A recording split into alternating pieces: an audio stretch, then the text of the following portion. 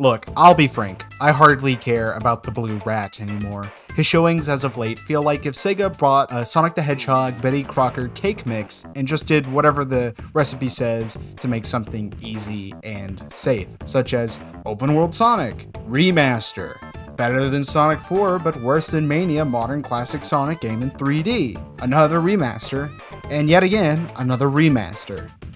I bought Frontiers, reviewed it as a wee little YouTube lad, and said something along the lines of a lot of promise and yet a lot of flaws, and that still rings true to my thoughts as a medium-sized YouTube lad. When Superstars came out, I looked at it intensely, staring at its Steam store page, questioning my own wants and needs. Do I want to play this?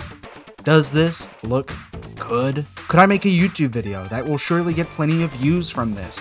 To that question, I already knew the answer was yes, but eventually, after a heated discussion within my own head, I closed the page and sighed. I did not buy Sonic Superstars.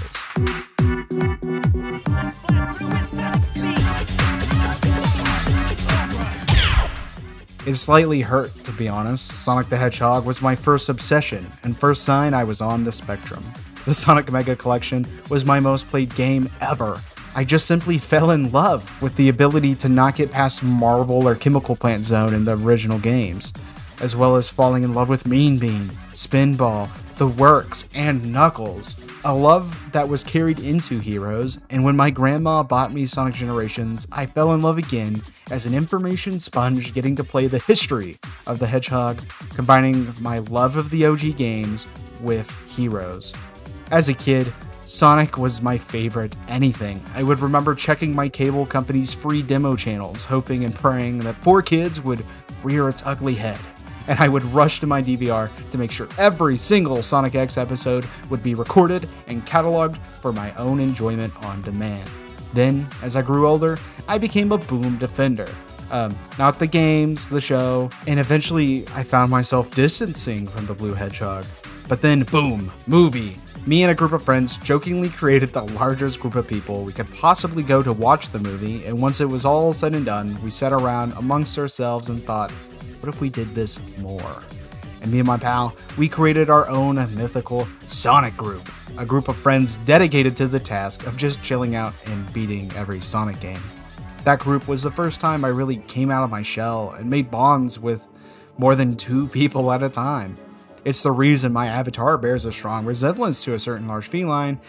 It just made me who I am today, and at the root of it was the Blue Rat. Some of my first YouTube videos were also about the Blue Rat. Every step of my journey as a conscious, neurodivergent human being had the little blue rat beside me, for better or for worse. So, to sit here, so disinterested in the little scamp as he's running off and doing his own thing, is bittersweet. On one hand, I'm free from hell, and on the other, the symbol of my childhood has lost its vibrance.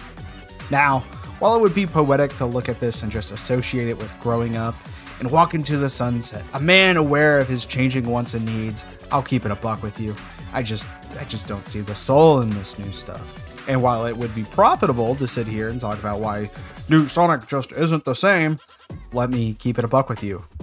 I don't want to do that. Plenty of other people who are more interested in griping can take the reins on that one. What I want to talk about is the soul, because if you look around the fandom, there's not much that can rival a Sonic fan. Look at Mania. Look at the mods, the art, the animations, the everything. The most impressive Sonic media for the last 10 plus years has never been made by Sega. It's been by the fans. And so, in this moment of sadness, instead of looking at the less vibrant light navy blue rat, I turned around and looked behind me at other people in my position.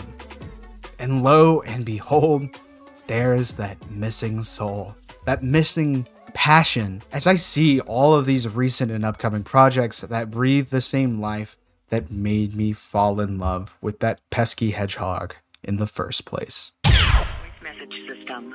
At the tone, please record your message. Hey man, just giving you a call back about that whole Sonic the Hedgehog thing. I think the video ended a little bit anticlimactically, I will say, but that's kind of the point. You know, like I was trying to build something. It's like, oh, it's this, and it's just gone. It's gone. It's like, actually, it isn't. That's it. Dude, you know, like, if you're just like, man, I wish things were better, just go play a fan game. If you're enjoying what's currently out, more power to you. Happy for you. Envious, even. But, you know, that's pretty much it. Just wanted to call, let you know that.